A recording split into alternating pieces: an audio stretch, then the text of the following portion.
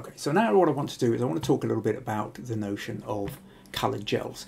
I'm not going to go massively into it. You've already seen some of it. You were seeing some of it last week, but I do want to talk a little bit about the fun of them. And so if I clip up there, and there was, I mean, basically the thing is, let me just show you here. It's really simple. Once you've got your off-camera flash, one of the things that they have, most of them tend to have, is you can pull a little bit out here and it creates this. And this is a kind of a bit of a diffuser. So basically what happens is the light, instead of the light going absolutely straight, it hits this and it spreads out a little bit more. So that's the purpose of this. However, there's an extra little fancy bit, which is, I've got a little, I mean, this was literally a little pack of photography gels, which I got in a cheap pack from Amazon, I think it was. And you can see a little square there. So that's an orange one, blue one, red. So, I mean, all they are is a little sheet of cellophane, just slightly larger. And so what you can do is you can just flip that up, slot that in, and stick it over. And quite simply, it kind of holds it in place. Now, you can get proper little things that you can stick over the front of the flash and to slot these into. I think I got one with a pack and never really quite got round to using it. It slots in, it does the job. If you don't want to go as far as that, I mean, honestly, whether it's the insides of certain sweetie wrappers or you know, bits of old, you'll find bits of coloured cellophane in all sorts of bits of packaging. Experiment. If you've got a flash that you can take off camera and still trigger, whether it's through remote triggers or the light system that I was talking about, or a cable, stick it off to one side and stick a bit of colour over it. And it's really as simple as that. You end up with different colour things going on. To give you a taste of a couple of ways I've used this kind of thing. You saw, for those of you who were watching last week, I was talking about the photo. So let's pull up this photo. This one, where it's a colourful photo, and I've got a blue gel over here and I've got a red gel over here, and that's really adding to the richness of the colour. But I've also got the main light coming in, just sort of to light them in general. But what happened here, there was a couple of photos where there was a couple of times where the main one didn't go off. So if you look at this, here you can see it's just blue and just red came out. So that's what you can see, where it sort of is lighting up, and you get some really interesting effects going on. Now, you can't see the face. For the purpose of the shoot, this was no good, but I quite liked it. And then there was another one where, in fact, even before this, while I was testing the lights, Lamnesha was just before she got changed into kimonos, was just sitting on the edge of the bed. And you've got this silhouette, it's sort of partial silhouette, and you can see her face lit up in red on one side, blue on the other, again her shoulders creating, and then the background, the cloth in the background also, the folds are catching the light, and there's something really quite interesting about it, quite fun about it. And I think if I hadn't been so caught up in the fact that actually the shoot wasn't about these colours, the shoot was about the kimonos, then I might have sat and played a bit more with that. And in fact, playing with blue and red ones, a few years ago, my niece Kesha is a DJ out in Indonesia and Southeast Asia. She does a lot of amazing stuff. And she was back in Britain, and I was doing a wee photo shoot for her. And we had another one where I was just playing with the coloured gels.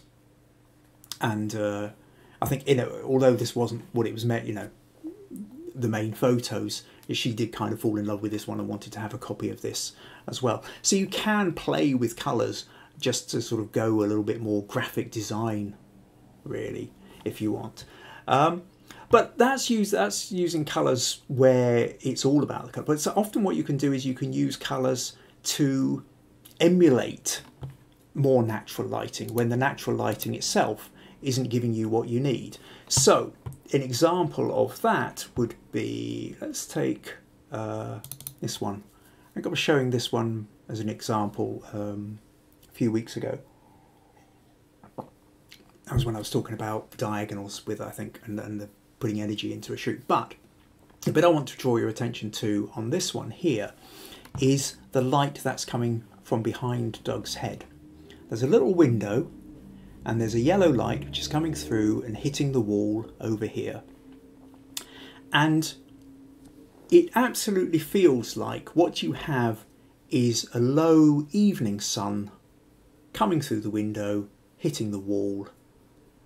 And you know, it's got that, yeah, really warm golden hour, just pre-sunset feel to it. Similarly, this photo here, done of Hannah.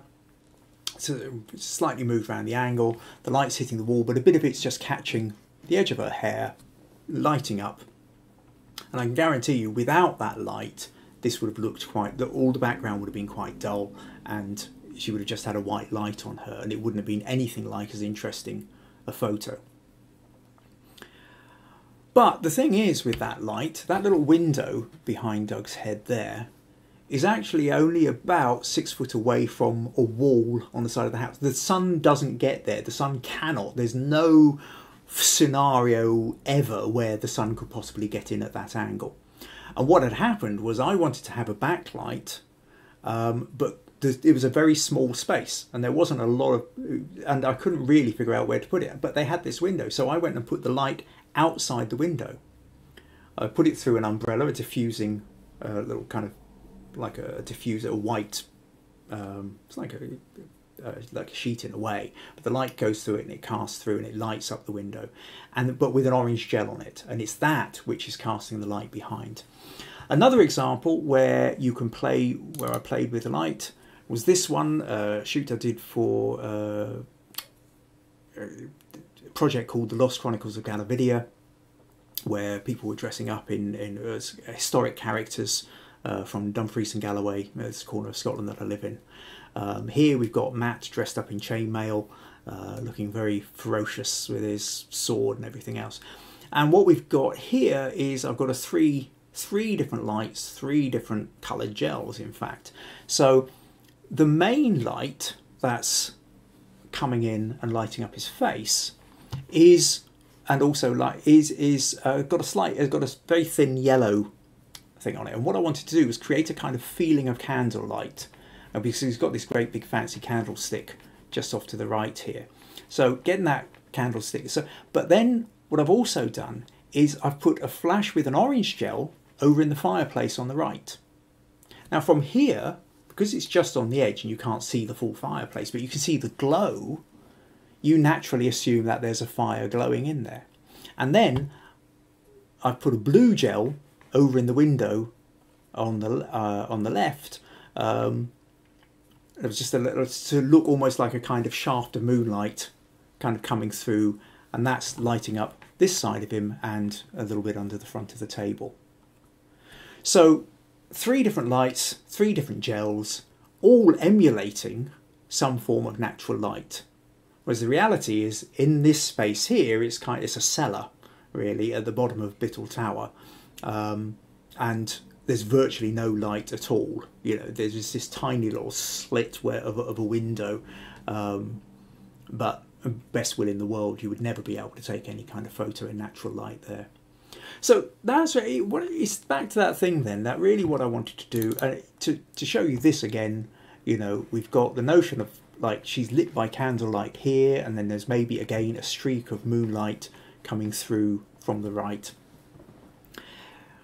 So get hold of some coloured gels, even if you've got static lights, you know, get a sheet of cellophane of some kind, Sometimes if you've got a thin enough piece of cloth and you've got a strong enough light, you can put different bits of cloth across it.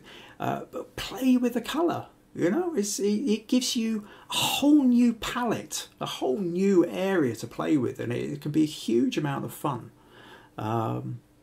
So that's really what I wanted to talk about with that. If you found this useful, let your friends know and hit subscribe.